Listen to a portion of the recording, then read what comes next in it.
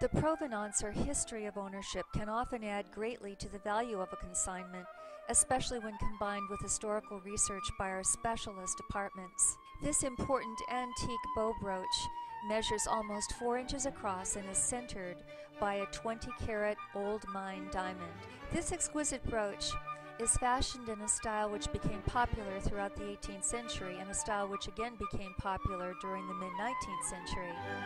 During this revival, Empress Eugenie of France set about refashioning much of the exquisite jewelry collection that she inherited. Interestingly, a number of these pieces made their way to America as a result of the sale of the French Imperial Collection, which took place in 1887 after the fall of the Second Empire.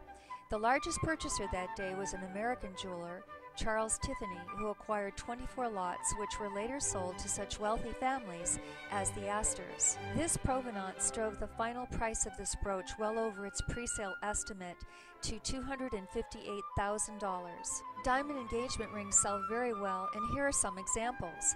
The rectangular cut diamond ring brought $63,000. The marquee cut, $16,100. The round cut, $46,000. And the oval cut diamond, $54,625.